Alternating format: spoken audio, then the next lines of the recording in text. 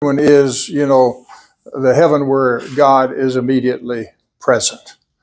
Okay, so that was the view in Wesley's time, and so he understood it in terms of that traditional view. Now, he also believed there was an ultimate new creation that would include everything that has ever been, and by then, everything that will ever be. And that is all complete immediately in the full reality of God. Have I said that clearly enough? In other words, that first human that strode the earth, and all the critters and everything else before that, and the last of us to live in this universe who now die, and everything in that universe, and every occasion that has occurred will all be brought into the reality of God and will be complete. Okay, so that's the new creation and the new earth. Have I said that plain enough? There are alternative views to that, but for right now, let's stay with that one. Okay. Sometime if you want to, we'll do a class on different views of God in contemporary theological thought. Okay? That might be fun some of these times. Yes, please. Then you were talking about something being sucked up into the third heaven. Yeah. Well, I was talking. I was kind of talking about the way I see things. Sucked may not quite be the word, but I usually use the word ascends. But you also get the imagery going in both directions. In Revelation, the new heaven and the earth come down. A new heaven and new earth come down to this world. But when you're talking about the world as we now understand it, which direction is up? And what does come down mean? Unless it means some kind of an encompassing reality of God that takes in everything and makes it complete. Am I saying that clearly? Any comments or questions before we move?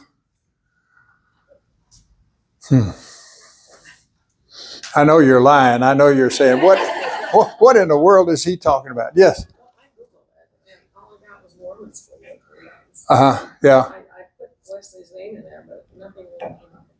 Oh, well, sorry about that. And I hit it first try, and then I got mad at myself for not knowing it, But I'll tell you what, why don't you, where would you go to look? You looked up a traditional three heavens? Traditional three heavens. Why don't you look up, I tried two things. One, I forget what I looked up, but I hit it right immediately. And it's very important when you do the web to know what you're looking at, because you can really run into some woo stuff there. But try Wesley and the three heavens, or try just the traditional three heavens. I think that's what I tried, and I got what I mentioned. Okay. Other question, comment? I'm almost surprised any of you are here today after I sent that outline this week. I said, oh, dear God, they ain't going to come. But, all right, my problem is that when I start doing that stuff, I can't quit. So it winds up being a lot longer than you need at this stage of the game, and more than I can do tonight. I mean, it'd take us all 4 sessions even to do that outline tonight. But I have highlighted the key things that I want you to know so that you get some idea of the world Wesley was in and how he read Scripture in that world, and then the world that we're in and how we read Scripture in our own time. Okay?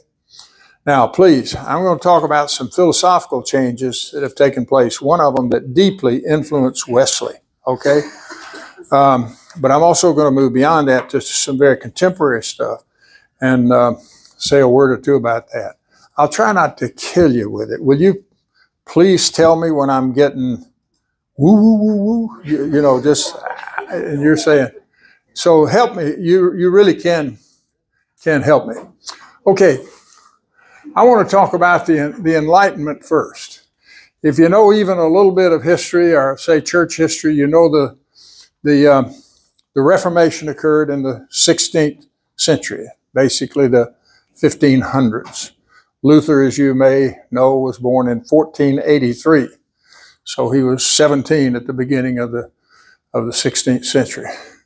The Enlightenment begins in the 17th and 18th century, okay? And that was a very powerful historical occasion, okay? And I want to look at it primarily in terms of L-I. This is an H here, folks. I can't spell at a chalkboard. I was such a stickler for spelling on student papers, and they'd laugh at me the way I spelled it at chalkboard. And enlighten, that's right, isn't it? Anyhow, the Enlightenment, this is a time where they turn from metaphysics. Now, metaphysics would be trying to understand what is ultimately or finally real. Often that means, what is that reality behind what we experience that is really true? Okay? And what happened in the Enlightenment was they turned from a look at metaphysics in terms of how do we know what's real to what's called epistemology, which means how do we know at all? Okay? Now we're going to look at a couple of people that were important in Wesley's time, one of whom he rejected, and one he critically appropriated, okay? Descartes. I remember the first time I ever read that name, I called him Descartes, okay? But Descartes, French, born 1596, at the very end of the 16th century. And then he died. He didn't live long. He died in 1650. Now, Descartes wanted to know what could be known without doubt. So what he tried to do is to doubt everything. To doubt everything. And what he claimed was he could doubt everything except one thing. He could not doubt that there was a doubter doing the doubting. Okay? So now you may say, well, that's abstract. What has that got to do with us? That may be the single most important philosophical influence on America today. Our American individualism, which I hope you'll become critical of in some ways at least, our American individualism flows very much out of that as a prime source. You see, if I can doubt everything except that I'm a doubter doubting, I can doubt you and you and you and you and you. I can doubt the world. I can doubt everything except the doubter. What then becomes important? Free autonomous self. The free autonomous self. And how do we know then? Descartes said, well, you know by intuition. There are things in you you know, and if you develop the intuition, you can have knowledge of that. He went on, we don't need to go there tonight because that's not where Wesley went. Wesley rejected Descartes, but he went with Locke. Now this is so important. When we talk about Wesley's notion of sanctification, this notion of Locke's and experience is just utterly central to his work. Okay, I'll say more about that as we go. Locke is born 1632 in the 17th century, and he dies 3 years after Wesley's born. All right, and he's, I dare say, the most significant philosopher in Wesley's time and for Wesley. Now, let me give you a very short sentence about what Locke thinks. There is nothing in the mind that is not first in your experience. Hear it? And he believed that the mind is he called it a tabula rasa, a blank slate. So we got a mind that's a blank slate, and experience writes on the mind, makes marks on the mind. You got the picture? Now, Locke had real questions about what we could finally know. And that maybe we can't really finally know anything. And if you ask me, that's what I believe. But I've got some Christian notions that mess with that. Part of the reason for that is because of the way Wesley used Locke. Wesley understood that, wait a minute, I hear your point about human experience cannot finally know anything, but God, believed Wesley, can reveal self to us. Hear it? In other words, God can make self known to us, apart from whatever our human powers are. Am I saying that plainly enough? So Locke is very important. Locke does have a strong individualism, and it certainly influenced Wesley. In fact, sometimes I like to say it infected him. But I think if you're going to be an individualist, Wesley's about as good a one as you can be. I remember Wesley, he lived almost the entirety of the 18th century, 1703, 1791. That's still in the Enlightenment, all right? And some really big stuff happened in that Enlightenment world. Now, remember one other thing here too. In that Enlightenment world, where was that? Oh, yeah. Think about what happened in the 18th century. Did you know that Adam Smith wrote Wealth of Nations? Well, published it in 1776. You think about the influence that document, that book, has had on the West and on America. You know, the whole free enterprise, the fundamentals of the market, how the market shapes the common good, let the market work, and the greatest good of the greatest number will occur from it. Now, there are all kinds of reasons to be critical of that. But I'm just saying, think about how important that was. The only thing is, it occurred a little late for Wesley. But nevertheless, he would have been, I'm sorry, I'm pointing to Locke. He would have been aware of Smith. Okay? And Wesley was a Tory, T-O-R-Y, which means he believed in royalty. He believed in the kings and queens of England and supported that.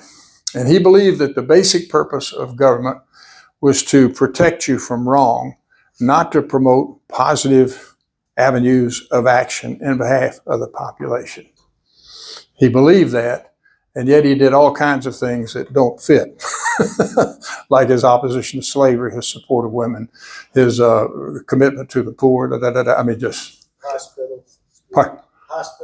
Hospitals, yeah. Schools. He even wrote his own medical book. I tell you, I've got enough aches and pains nowadays. I'm thinking about just getting a bunch of y'all together that are over 80 and asking you a question. What are the things you know to do when you hurt? All right. So this is a very important time. Now, notice a couple of things here. We've talked about how important experience is for Locke and also for Wesley, somewhat qualified and challenged. All right. Are we on board there? Now, let's look at the spiritual senses. Remember, this profound orientation toward experience is going to affect Wesley's thought about faithful life. All right? And he believed that we have spiritual senses that have to be formed.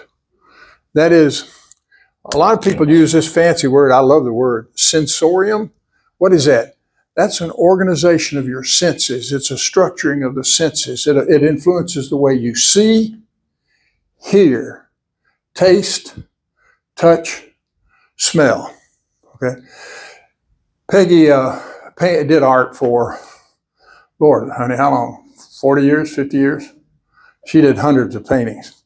One of the things that I loved to do was to be in a room. Now, I didn't say a word, but I loved to be in a room when there'd be 8 or 10 artists, and they'd start talking about a scene, and I'd sit there and just listen for what they would see.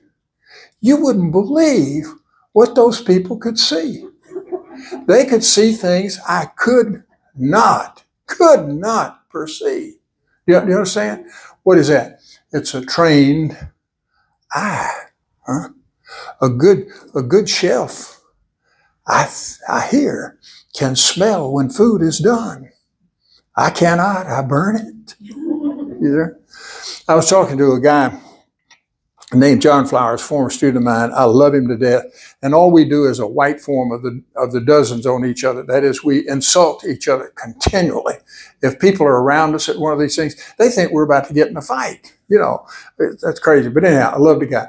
He had a ministry with homeless folk in San Antonio, Texas. And one day I was trying to work on smell. I can understand how you form sight, hearing. You know, I played a trumpet. I can hear, you know, instruments and so forth, and an orchestra, a band, a symphony, whatever. But I got to that question, how would you use smell in ministry? Huh? So I called Flowers. And I said, John, I told him what I was working on. I said, have you got any kind of an example of how your smell has become formed in ministry? You know what he said? Of course. I wanted to hit him. You know, of course. I'm working on this for days. He's already got it. He says, when I work with homeless people, if a homeless person is fairly hygienic, that usually means they're pretty functional. If they're not very hygienic, that usually means they're not very functional. So I already get an idea of how I've got to respond and do what those folks need. Sharp, huh? John has a sensorium, where his smell is highly developed in that sense. You understand what I'm saying? Now, Wesley would want to talk about the ways in which in sanctification, remember now, this is growing in grace, this is becoming holy, this is moving into the restoration of the image of God that is in us and all that. Remember that? So here's a case in which Wesley wants to talk about how we form our sensorium. Do you see how it comes right out of Locke? Experience, tabula rasa, and how we take that tabula rasa and shape and form it so that we get a sensorium of spiritual makeup and senses. Am I saying that plain enough? Yeah, please. Hey, I was wondering, could you talk on that faith as access to the unseen in relation to sense-based method? So it's depicted as a sense-based method. Say it again. Talk about what now? I couldn't. As access to the unseen. Oh, yes. Yes. In relation to sense-based. Absolutely. Yeah. You see, for Wesley, remember now, for Wesley, faith initially is that we receive the gift of pardon from God. We've got God's prevenient grace coming at us always. And in justification, in Wesley, we receive the gift of pardon. And then when we respond to that, and we have to respond to it with Wesley, if we don't, it doesn't work. It may work on us, but it won't work with us. I mean, we reject it. But in sanctification, as you are faithful, let me put it this way. Let me apply it to our course if I can. When you're faithful and you read Scripture, then you want the Spirit to work with you in the reading of the Scripture. And you see what you're doing is you're inviting in the experience of the Spirit You're inviting the Spirit in, and Wesley says when you invite the Spirit in, the Spirit comes. And when you invite that Spirit in, you are forming your own receptivity, your capacity to accept the gift of the Spirit, and you can grow in your capacity to read the text in relationship to the Spirit. Does that make sense? Push me where that doesn't deal with what you're talking about. Don't let me get away with a quick shot. The sense-based method, okay? So is that in the reading of the Scripture? And you see, reading Scripture is a means of grace. Grace comes through the reading of the Scripture. In other words, that's one of the ways we receive God's grace. Let me put it another way. Suppose I say, okay, God, you forgive me, you pardon me. That's it. Fine. I ain't going to read the Bible. I ain't going to pray. I ain't going to go to worship. I ain't going to go to text samples Wesley class. I just ain't going to do any of that stuff. What's Wesley going to say? It's not going to work. You're going to have a blank tablet. Hear it? You're going to have a blank tablet. And those receptions form and shape us. Okay? Can you stand a baseball analogy? I love baseball. I love baseball. Maybe I told y'all. Did I tell y'all the story about our dog who tripped me? Wasn't that in here? No. Our son Sean was having a birthday when we were living in Phoenix. We had a grill out on the back stoop pad thing. And so we had some hamburgers and some steak and some, I don't know, a whole bunch of meat. And it was on this big tray, you know, like this. And we got a dog named Sugar. Maybe the sweetest dog that ever lived. The thing about Sugar, though, is she would rather have negative attention than no attention whatsoever. So when I go out the back door of this platter of stuff, I close the door so she can't go with me. So she lies down. She knows I'm coming right back the same way I went out. She lies down across the path. When I burn that meat, I come back in, push the door open, and I can't see her lying on the floor. And you know when your weight tips forward and this toe catches something? I fell, so help me God, flat.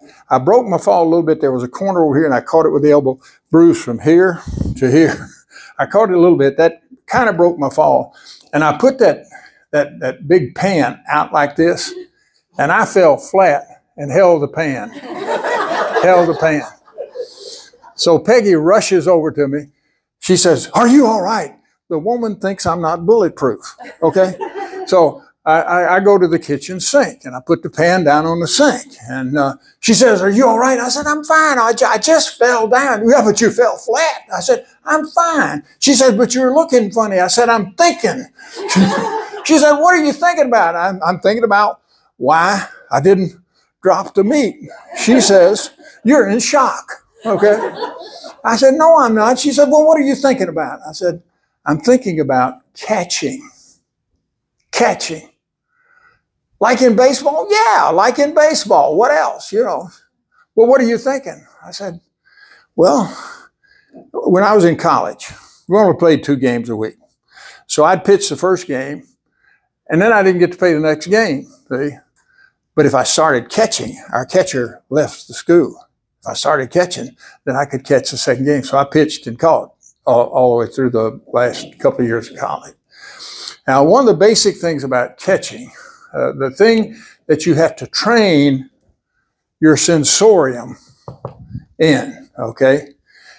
When you get run over by a 200-pound guy who can run, and you're there catching a ball, and he hits you just as you catch it. It's catch. And I mean, I've been knocked from here to that, well, farther than that, here to that wall, okay? But notice what they do. They train your sensorium. The way you do that is you stand here, somebody out there throws you a soft toss. Why a soft toss? Because it's harder to catch a soft toss than a harder one. And secondly, the catcher's mitt is unwieldy, and it's made to catch hard throws, not soft ones. The point of that is you got to watch that ball all the way into the mitt. All right. Now what they do is somebody over here, when they toss you the ball, they time it so that the instant you catch the ball, see, they don't want any slack.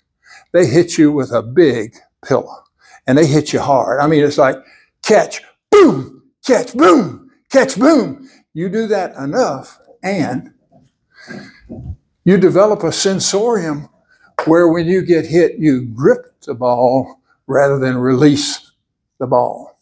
Got the picture? Wesley operates on that kind of notion. Growing in grace is training.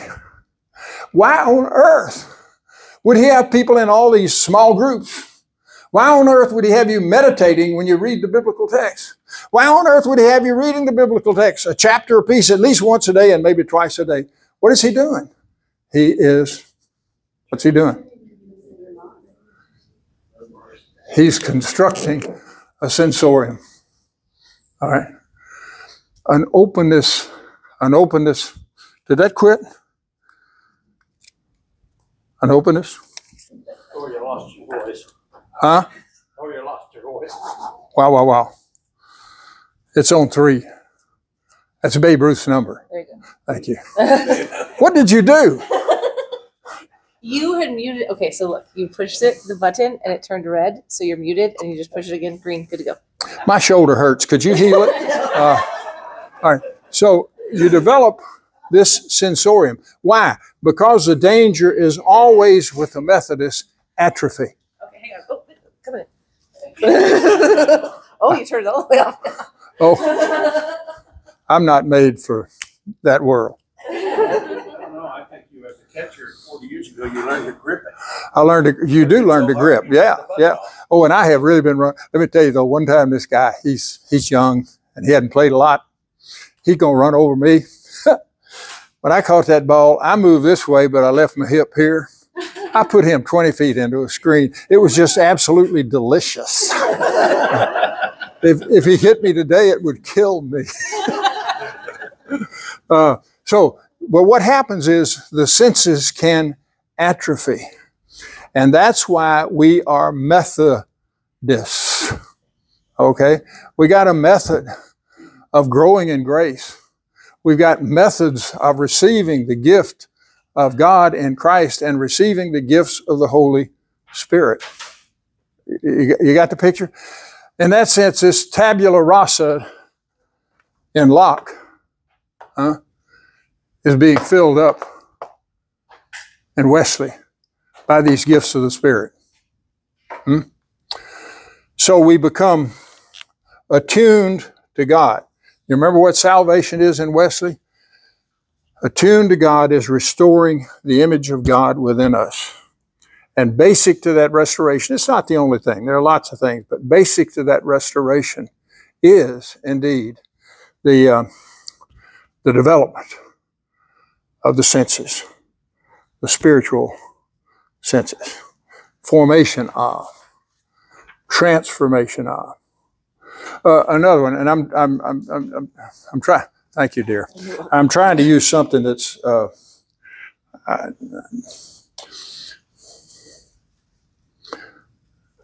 The first book I ever read all the way through, I was in the 5th grade, and I remember distinctly what I said to myself.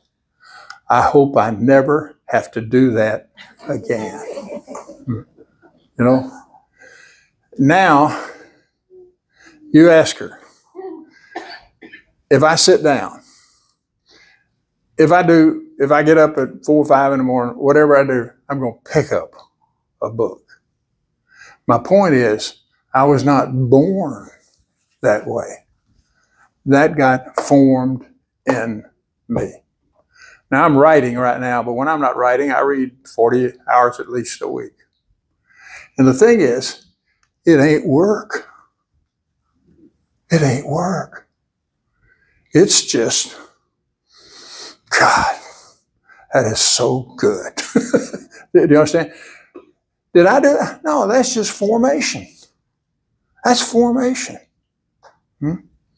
And you've got, this room is full of people who've been formed and all. Tell me where you've been formed. Anybody? 2 or 3 of you. How have you been formed? Piano lessons. Piano lessons. Oh, wow.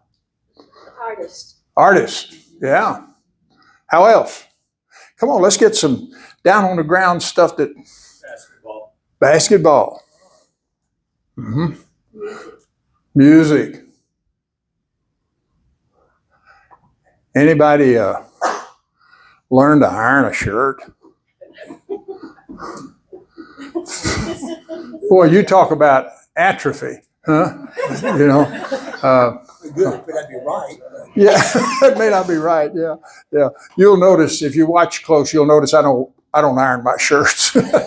I'm not good at it, but by growing in grace, we become attuned to God. All right. Now, let me say 2 things. Do you see how Wesley has rejected Descartes? By the way, Descartes, there was a wonderful philosopher. He's my favorite philosopher named Wittgenstein. And he says this about Descartes. If Descartes had doubted everything, he could not doubt at all. And that just leveled the Cartesian argument. Okay? So I don't know anybody anymore who buys this stuff. And yet, culturally, we assume it all the time. Now, let's come over here. That was the Enlightenment. Basically, 17th, 18th, yeah, maybe 19th century. You get into some other periods, the Romantic period, you get into the Victorian period, so forth. But modernity. Watch what happens here, especially with us. Locke and later Hume, the empiricists, on the one hand, and that kind of individualism coming out of a Descartes, that is very powerful in the modern period. That's basically the last.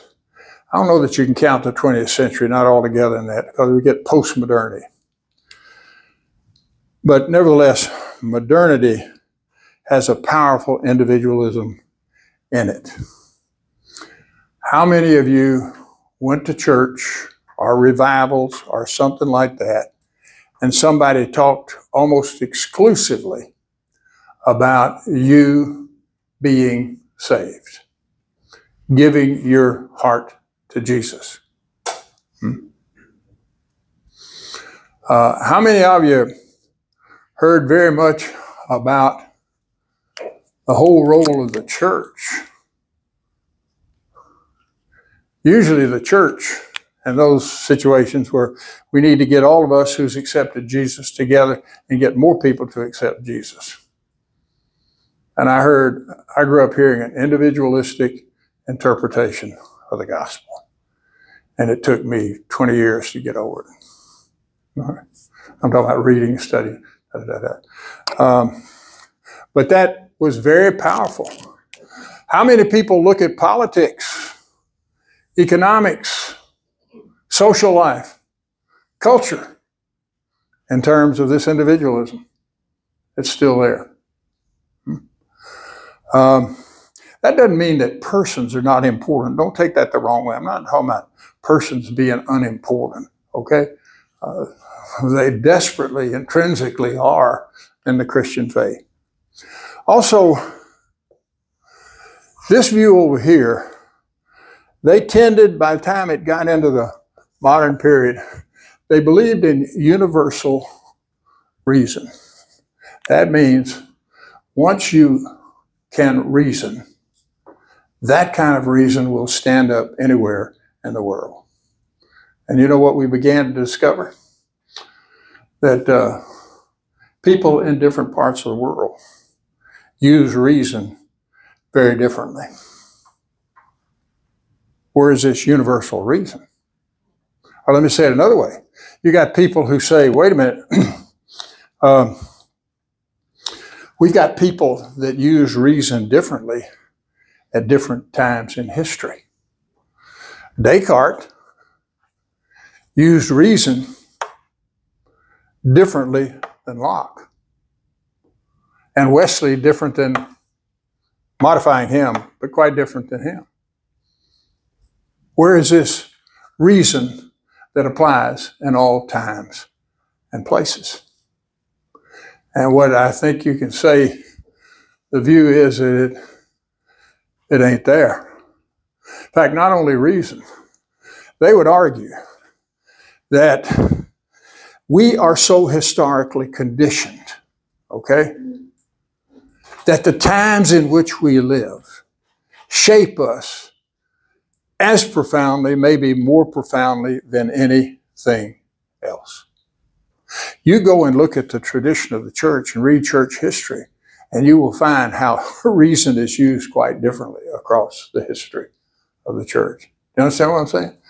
So that we get real, we get not only a historical reason, but we really get the fact that we are so historically conditioned in every part of our life.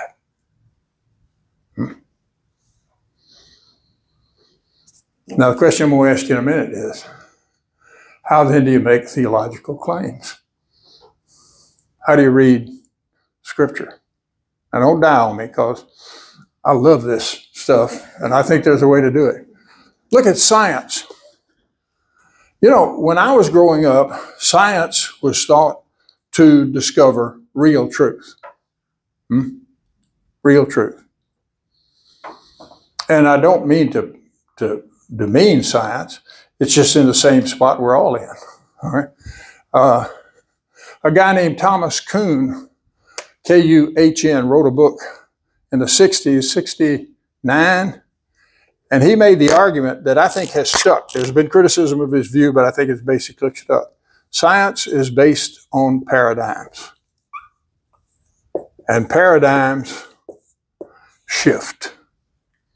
One of the things I love to do is when we study Genesis 1, and we look at Genesis 1 came from a Babylonian myth called the Enuma Elish.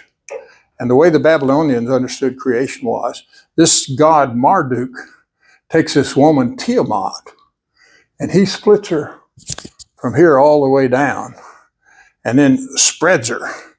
And that's how he pushes back the watery chaos, and the earth then is created into space from the blowing out of her body. You got the picture? That's the best science there was in the world at that time. Now, please, I'm not equating today's science with that, and I deeply respect the discipline of science. That's not the point. But I'm trying to say to you that philosophically, science, too, is historically conditioned. What will science... when I think back, you know, I'm talking to you about just 2,000 years ago in science with Tiamat and Marduk. That's just 2,000 years. That's a blip. What is science going to look like in 2,000 years? The only thing I stinking hate about dying right now is I'm not going to see what happens in the next 100 years. You know, I've lived 88. I've been conscious of what's going on for about 70 of those years. You know, golly, I'd love to see what's going to happen. Maybe we got a peephole, you know. But you hear the point? Things change. In this view, in modernity, social life was voluntary. Our Constitution is based in it. It's based in that kind of philosophical thought. Does that dismiss all of our Constitution? Of course not. But think about it. People come together to form a state. It's a voluntary act by free individuals. If you know that history, if you've studied the groups that people were in, you know that's crazy. They didn't come together as free individuals. Look at the development of the East Coast of the United States and the way the population moved across the country. Look at what's going on in the 1760s, and 1770s, and 1780s when this country was created. You think we're a free voluntary institution? Listen, the pressure that the Southern senators put on the making of the Constitution in order to guarantee slavery was enormous. To miss that is to play with fabrications. And I don't mean to be disrespectful. God, I love this country. You know what I'm saying? I love this country. But let's be serious. Listen, you are, what's the word? I can't think of one. Your impregnation was a social event. If you are not held when you're born, you freaking die. Huh? You are learning language, maybe even inside the womb, but at least you're probably learning some rhythms and stuff going on around in that outside world in the womb. Huh? When you begin to learn language, oh God, we don't develop memory, they say, until we're about 3. Huh? And then think about how you got formed. Huh? Where'd you grow up? What stories shaped you? Do you think you were some free, autonomous individual who made up stories for yourself so you didn't need the ones you heard? That's crazy. What am I saying? Folks, even the Trinity is a social reality. Why are Christians calling out to be individualistic when God is triune? Am I being nasty? I don't mean to be nasty. I just kind of feel this stuff a little. You understand? All right. So, but now look at postmodernity. God, I love postmodernity, and I hate it. Postmodernity says, well, if you're looking for a foundation for knowing that you can arrive at philosophically or through thought, it ain't there. It ain't there. And we've got several centuries of work on this, and we keep coming up there. I now work once a month with a group of about 10 philosophers. I swear to you, it is wonderful. And they taught philosophy all over the United States. We get together on, what's it called? Zoom. And we talk about philosophers. One of the things that is true, let me say it another way. One of the things that is claimed in that group by everyone in the group is there is no foundation of knowing. In fact, all knowing, they would contend, involves some kind of trust. It involves assumptions. Okay? And nobody thinks without assumptions.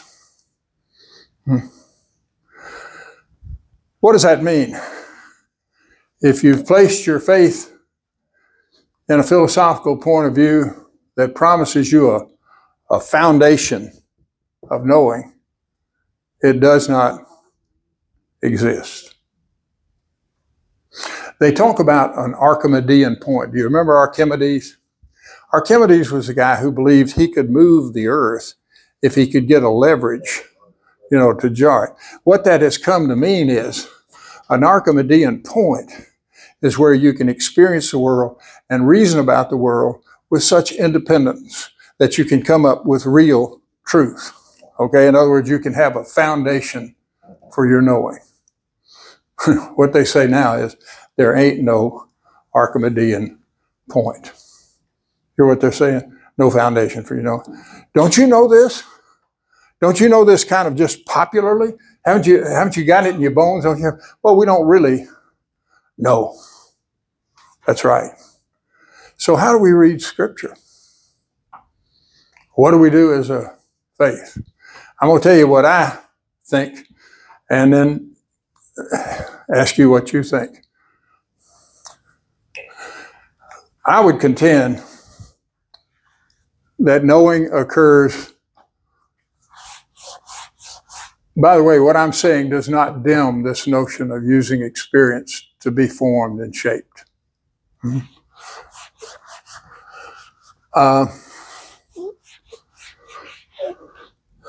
I would argue that I think the knowing we do occurs in a tradition. All right. Some people would say a tradition understood as a form of life. It's story. It's stories. It's people who are shaped by this form of life, by this tradition, by these stories, by this, by exactly those kinds of practices that shape who we are. Why am I a Christian? I'm a Christian because I simply have never been able to deny the power of this tradition, which is primarily based in Scripture. Now, we make all the kind of qualifications about reading a text we want to make. But I think the tradition of the Christian church is fundamentally here. All right? And that tradition is that story, that community, that historical people who have now been going for a couple of thousand years. Can I prove that? No. I would like to think that I bet my life on it. Okay? I'd like to think that. I haven't been in but one really violent demonstration.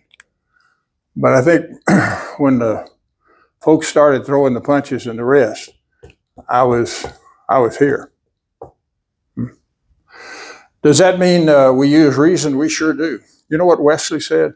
Reason doesn't come up with truth, but it helps us work with, think through, figure, make sense of the kind of truth we've got.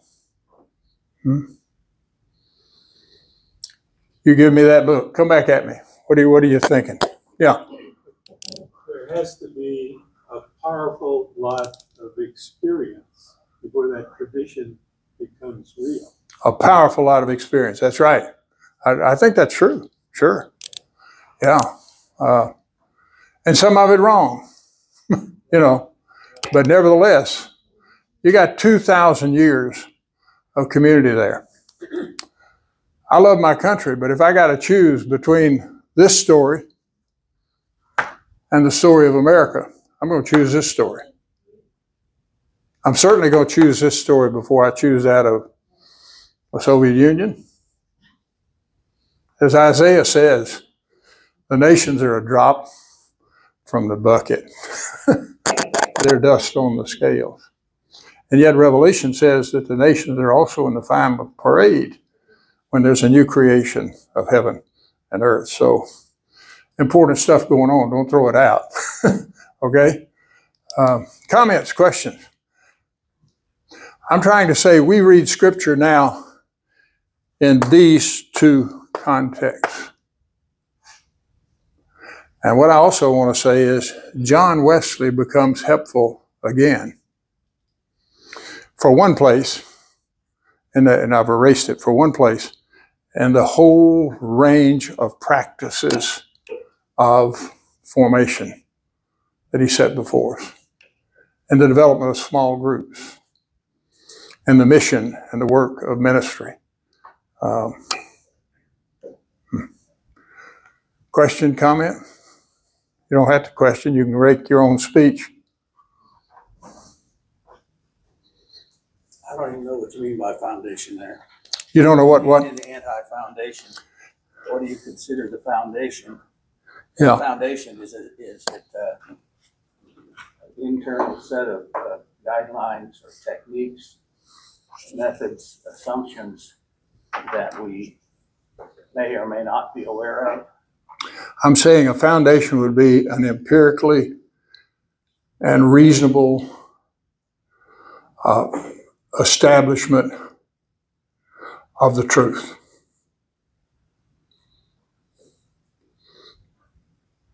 Well, you said some things there that don't jive with real humans to me. Yeah, well, please push that. Yeah, go. Yeah. I have to think on that a little bit. Mm-hmm. That's exactly what I want you to do, is push that. Yeah. Does anybody else have thoughts on foundation, how they come to make the decisions they make, how they come to interpret the way they do? Everybody has a different perspective Yes. of reality for themselves. Yeah. And each of us has our own. Hear it? That's the postmodern mind. Now, that took an individualistic turn, but that's the postmodern view. I'm not talking bad about you. I'm just using the illustration. Okay. Do you hear what I'm saying? How many of you say to somebody, well, whatever you think's important?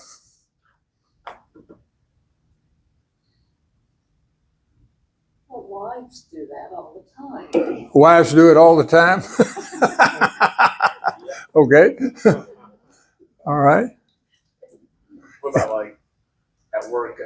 I tried I catch myself saying, well, this is the way we've always done it. Uh-huh. Now, that's a tradition. Hey. Now, remember this about tradition, though, because I love this from Alistair McIntyre, who's a Roman Catholic and a wonderful philosopher. He says tradition is a socially embodied, it's a group, historically extended across time argument.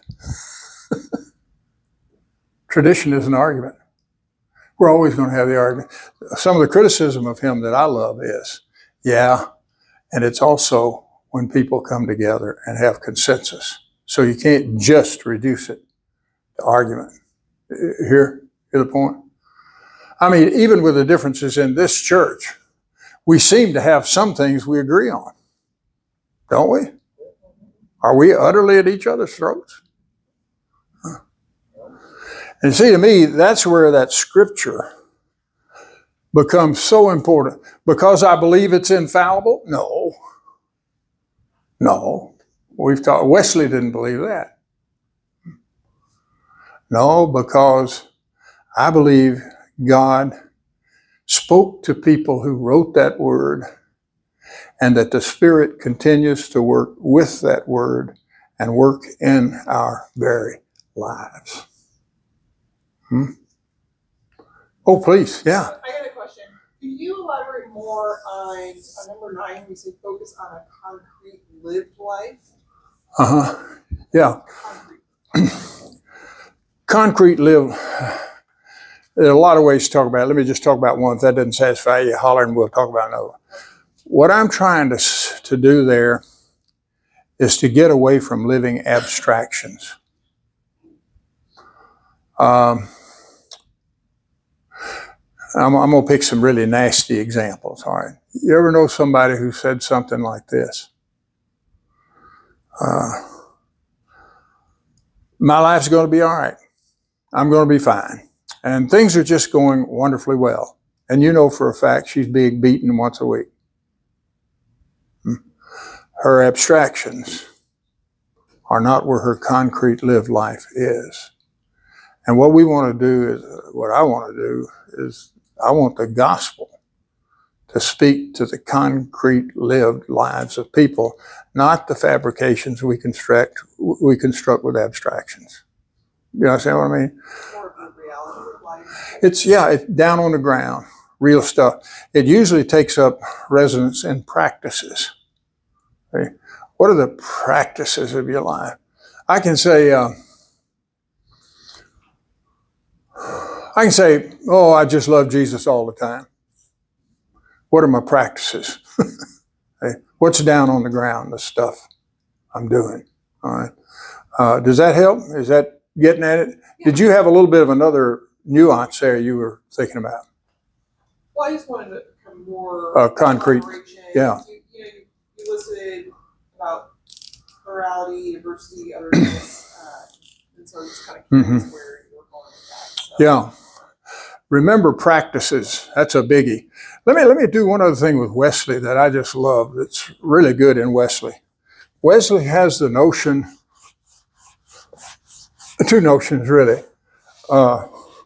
One is affections. And affections in his thought basically takes on the character of the will, you know. Let me try to see if I can put it this way. What do you have the will to do almost any time you decide to? Eat. Huh? Eat. Eat. I dare say that's right. You've got a powerful affection there, you know. And your affections are where you really don't have to make yourself do it. You know, I don't have to make myself read.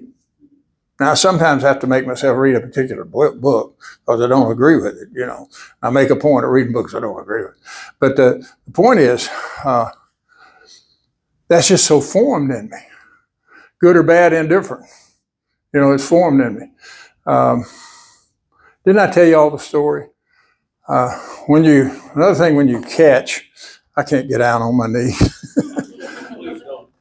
I might not get up, and that knee might just go. When you catch, if a ball is down, you know, like the pitcher's throwing a ball and it's going to hit in the ground out there, I can't get my knee down. The first thing you go down. You go down with your glove, and you make a bowl with your body. Okay. Now my butt would be lower, but you see what I'm saying? So you make a bowl. Why do you go down? You go down because you can come up so much faster. You can come up so much faster than you can go down when the ball hits the ground. You understand what I'm saying? You can come up. Right? So, and I'm not bragging here. I'm talking about what training does. We're talking about, I want to use this for growing in grace. I was sitting at a table not long ago, and I had on a jacket, which I hate. And I pulled my hand back, and those little buttons on your jacket caught the knife and pulled it off the table. You know, so I reached back and I caught it before it hit the floor. Now, I wasn't born with that. Do you understand? It's just that I had been trained for years to go down. And I was able to catch the thing before it hit the floor. That's training. In Wesley, you might say that's kind of an affection. Okay? But notice he also had the word tempers. Tempers is a kind of a habituated set of practices or whatever. I guess what I'm really talking about here when I was talking about catching the knife, I'm talking about the development of a temper. Loving ball is my affection. Being trained in that temper. You see what I'm saying? And so it's habituated practices.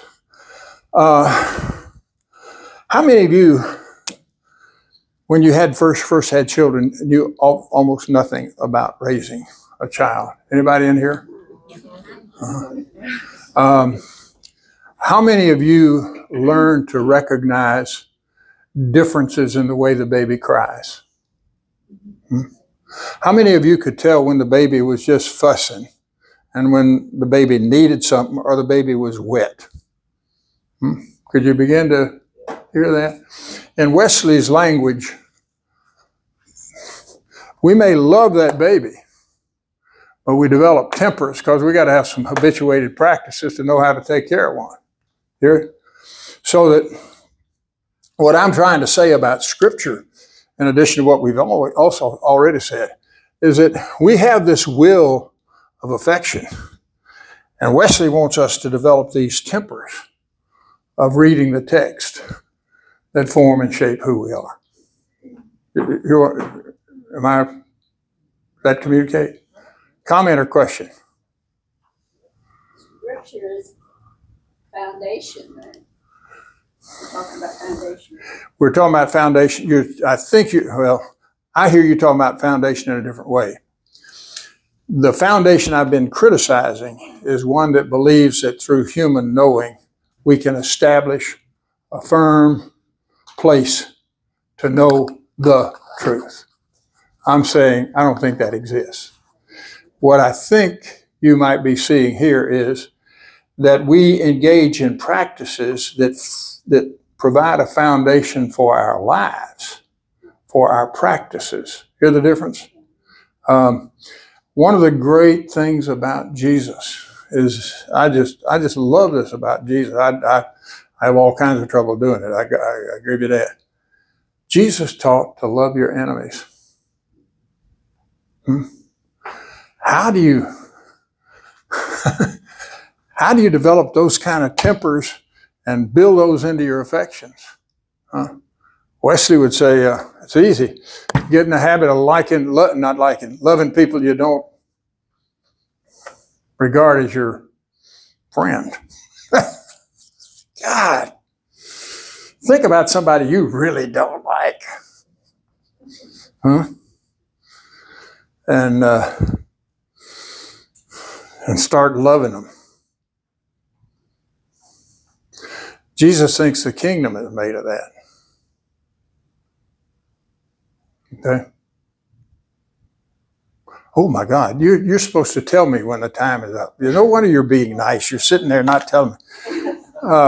Hey, it has been a delight to be with you folks. I appreciate you showing up. And